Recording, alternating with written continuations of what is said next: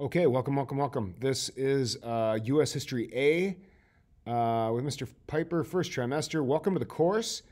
I think I've got just about everybody put into the Schoology course, so you should be good to go there. I was just getting a lot of questions like, what should I be working on if I'm like in the even group, or if I wasn't in the school today, what type of things should we be doing? And we didn't do a whole lot today for the odd group cohort one that was in school. Okay, all we basically did was there was a lot of administrivia stuff that I needed to get from you. Connect to Schoology, which I think I've got everybody on there now.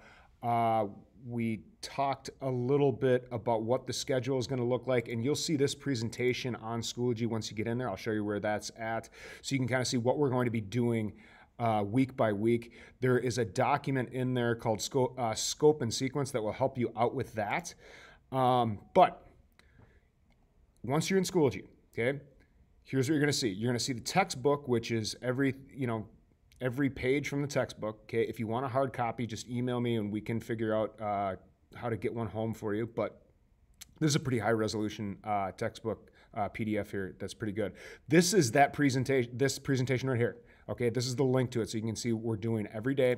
But under this first day's schedule here, okay, so this is what I'm calling just the first 2 days of school. See these first 2 days? That's just first days. I'm calling next week, week 1 on the schedule, so you know what we're talking about, okay? So these basic dates, if you get some free time, go ahead and study that. Again, not coming up until like after next week with a quiz for that, okay? Scope and sequence, this is what we're going to be doing week by week, okay? This contact info, this is important. I need a phone number in case we do go distance learning, like right out the gate here. I need to be able to contact you, so please fill that out. You need to be logged into your Google account. And then lastly is this Flipgrid check-in, which is basically what we'll spend a lot of time on your first day in class, just making sure you understand how Flipgrid works, because this is going to be an assessment tool that we're going to use, okay?